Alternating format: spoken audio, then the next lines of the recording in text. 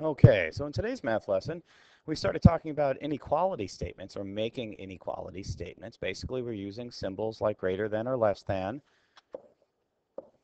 and we were using some number lines to help us out if we needed to, and basically making a statement using two or more quantities. So, for example, in the first guy here, we have 7 feet below sea level, and 7 feet below sea level is a negative value. That's negative 7, is farther down below sea level than 4.5 feet below sea level. Negative 4.5 feet would then be a negative, excuse me, 4.5 feet below sea level would be negative 4 and 1/2. And on a number line, if I were to plot these guys, let's say here's 1, 0, -1, -2, -3, -4.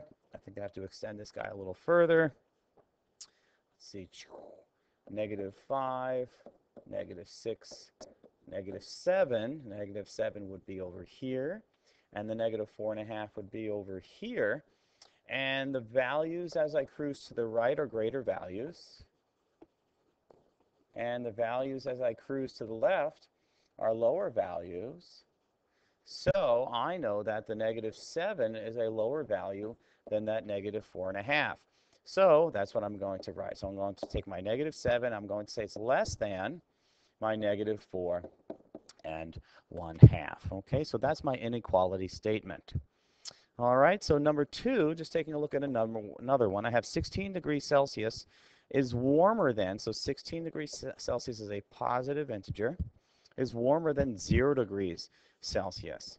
Okay, and 0 is neither positive nor negative. And on my number line, my 0 would be over here. 1, 2, 3, 4, 5, 6, 7, 8, 9, 10, 11, 12, 13, 14, 15. 16 would be over here. All right, let's do a -1 over here just to do it.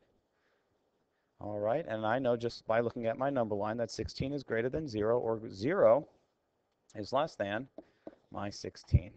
Okay, so that's what we did today, just taking a look at values and realizing on a number line what is greater than the other, and we're practicing them using an inequality statement. Okay, thanks so much, gang. Take care. Bye-bye.